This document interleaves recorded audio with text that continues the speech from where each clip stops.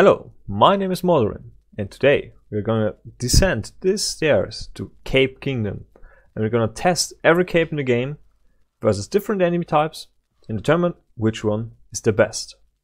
One last look at our pretty throne up there, but we are down here and we want to discuss our capes. So those are the capes at maximum upgrade. All of them provide 4 armor. There is no hidden stat in any of them. I tested the Fuling Shaman, I tested an Oozer, I tested a StoneGolem, I tested a Wraith, I tested the Hatchling drakes, and I tested Mordarim. So I covered every damage type that is available in the game and every variance of attack speed. So very slow and very fast attacking enemies. How did I do this one? I just spawned it with my console, for example the Wraith. Or we can also spawn a Fuling Shaman like this. And whoa! Yeah, he killed him. So we can do this too, just by pressing K. Gonna remove those drops so my PC doesn't lag out. Like this. So what are our findings? Well, there is only one cape that's completely busted in this game, and that's the wolf fur cape. So what's so special about this one? When you first make this cape, it has less durability than the Lux cape, but it scales incredibly well with upgrade levels. This one got to around 1600 durability and has a resistance to frost and the same armor than every cape here. Right? Only the Linen cape has 50 durability more, but the wolf fur cape also provides frost resistance. So this one is the best looking one. Okay, every data in this video was provided by me during my stream. I tested every stuff live.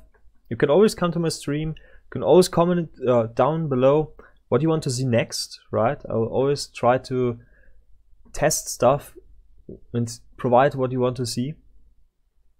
So keep that in mind. We are a community, so I'm here for you. So here are trusty data sheets. Like I said, not much to say. There's no damage mitigation or barely any damage mitigation for the level 1 capes across the board. Tested also the 4 armor capes just to see if there's anything. No, there's nothing. So no hidden interactions, even at higher levels. Like I said, poison, no interaction with armor, so no mitigation. Death Skeeter, I also tested this one just to see if maybe some kind of net is doing something, like a cape net. It's not, spoiler. But there's one thing with the frost resistance. When I tested the Drake versus the Mordarim, I saw a decrease in frost damage resistance. This one is also just a flat damage reduction. It's around 50% of the initial damage value.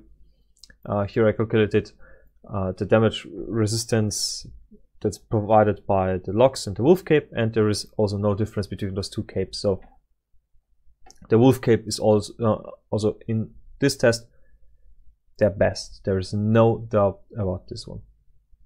So one more thing, you can find all data down below.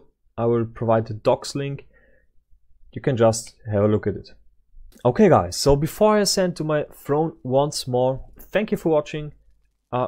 If you liked the video, leave a like, leave a comment, subscribe, ring that bell, and see you next time. So stay tuned.